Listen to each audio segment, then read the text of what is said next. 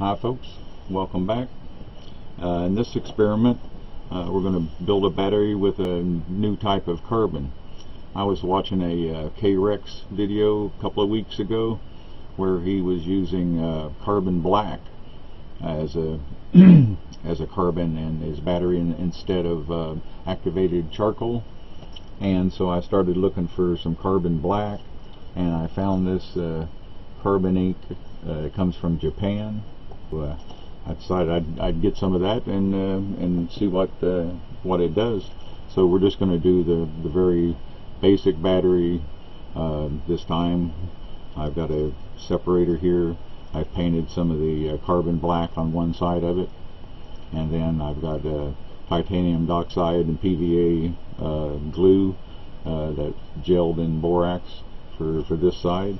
And we're just going to put it together with just that first and see if it generates any kind of power at all, and then we'll add a little graphite to that and see what kind of difference it makes, if any. Okay, so here we go. I'm going to just put this on there, make sure I get the right side.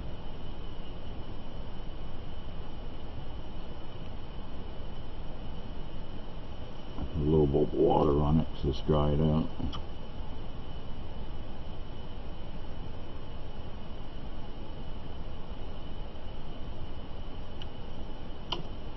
Okay, and this is the stainless steel from the last air battery experiment.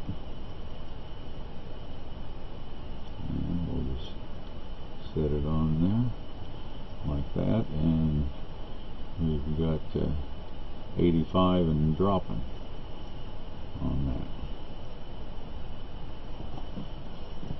So let's see what kind of amps we get. Ready? 3, 2, 1. So 3.8 milliamps. Not very much. Move this over a little bit here.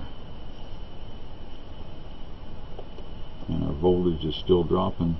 But no, it's climbing actually right now.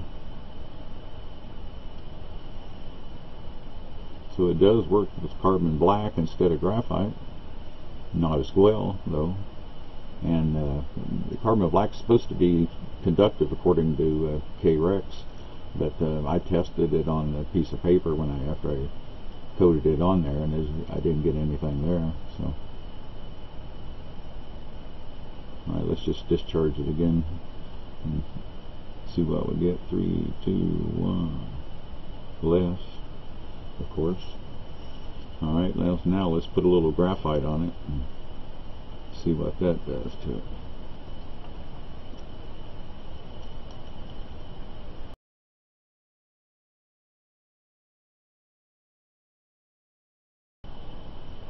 I'm back. Instead of rebuilding the battery, I decided just to do something different. I'm going to try another electrolyte in it. This time we're going to put a salt in it, magnesium sulfate. I've never tried this before, and so we can add it right through the stainless steel screen, so that actually makes it easy to try different types of electrolytes.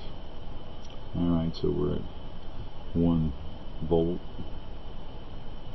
Let's see. Alright, now let's take a few drops of some mag sulfate and put in there and see what we get.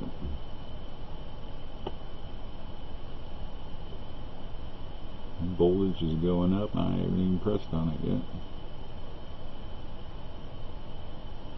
Alright, there's half a dozen drops. And we're at 104 and slowly climbing.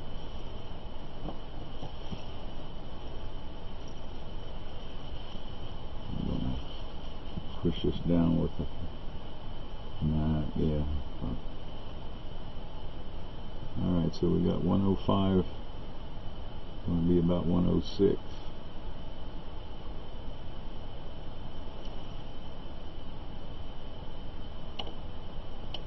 Okay, let's see what kind of amps we got right there. Ready? 3, 2, 1. 11. Just got a little more voltage out of it.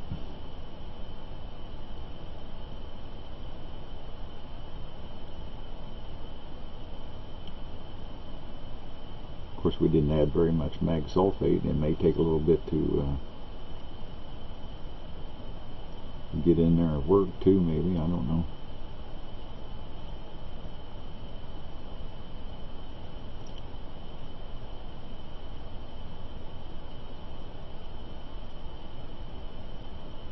We're back at 102.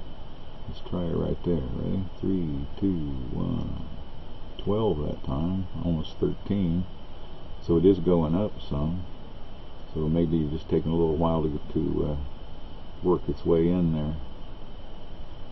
But it's not a huge increase in power by adding that mag sulfate to it. Seems like of the electrolytes I've tried, phosphoric acid is definitely the best. Alright. We're almost back to 1 volt. Let's hit it again. Ready? 3, 2, 1. 13 something that time. So it's going up slowly.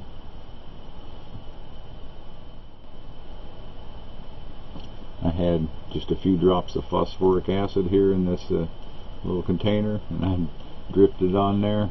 Look at our voltage climb out of that. I'm telling you, phosphoric acid is perfect for the cell, it looks like. Let's see what kind of amps we get out of it now. So we're at 123 about. Wanting to come down. Oh no, there with pressure. Alright, so what's what kind of amps? 3, 2, 1. 47. Oh, and it was holding there too.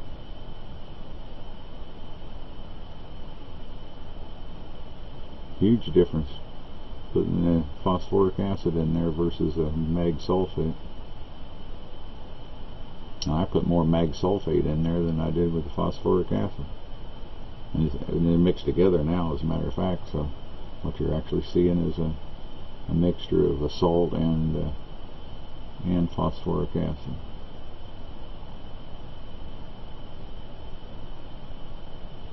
I was ready to stop, and then I had the idea, let's do this. Alright, let's hit it again here. It's still climbing slow. Ready? 3, 2, 1. 69, 71, 72. It was still climbing. Whoa. That's pretty good, huh? That's just, I don't know, maybe there was probably 4 or 5 drops there, maybe.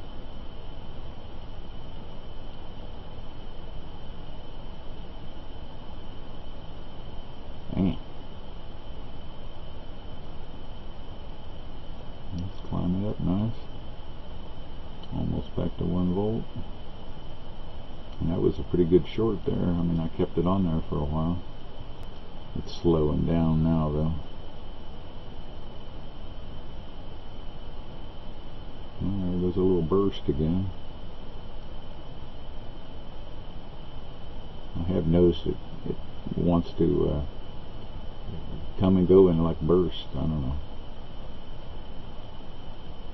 Alright, we'll hit it about 110. Alright, there it is, 110. Ready? 3, 2, 1. 83 that time. Oh, look at 84 still holding and climbing. Yeah, baby. Now there's some holding. Maybe the salts and the phosphoric acid mixed together is doing that, because look at that. That's some incredible amps coming off of that.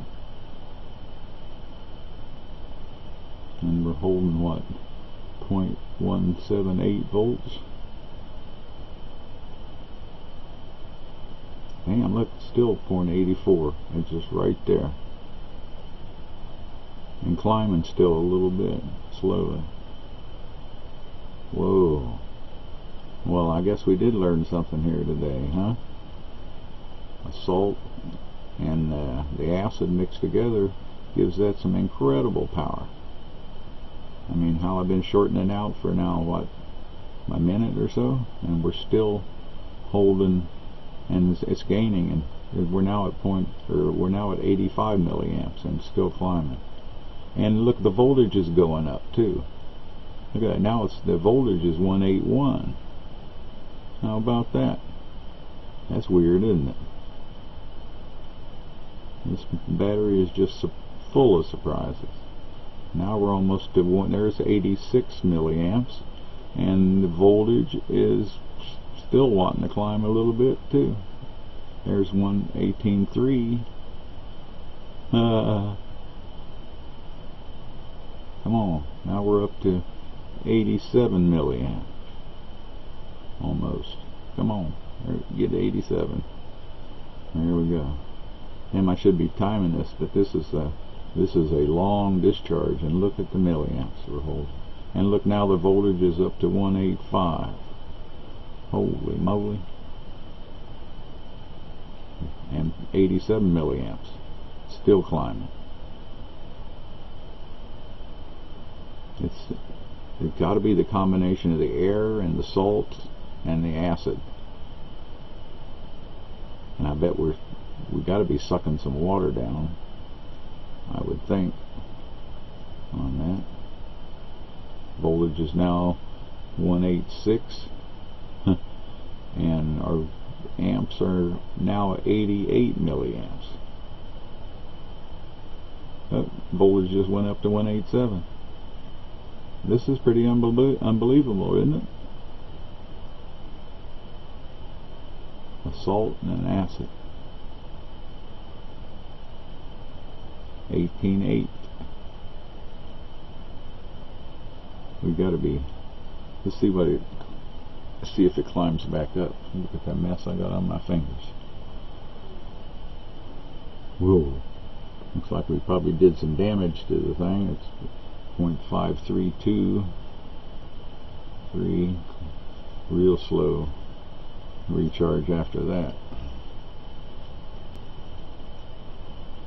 Okay, I'm sure I'm out of time. I'm going to have to do some cutting on this video, but boy, I'm glad I threw that little bit of acid on there and tested this again, because that's pretty incredible, I think. Alright, thanks for watching, and I'll see you next time. Well, I'm back, and I let it sit for like a half hour, and it recovered all the way back up to 1 volt, and so I started to show you this, and I forgot to turn the camera on.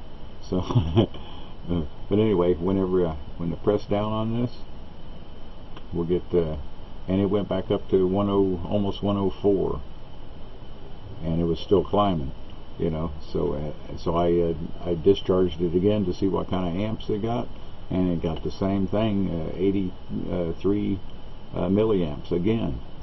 So it fully recovered from that long dead short on that. Alright, so let's hit it again so I can show you. You can see this is still climbing up now. It's at 0.92. And let's do the amps one more time. Ready? 3, 2, 1. Look at there. See, 90. And drop down a little bit to 80. Now slowly dropping from there. And it held there at 84 the last time. So we'll see where it holds at this time. Looks like it's going to hold right at around 77.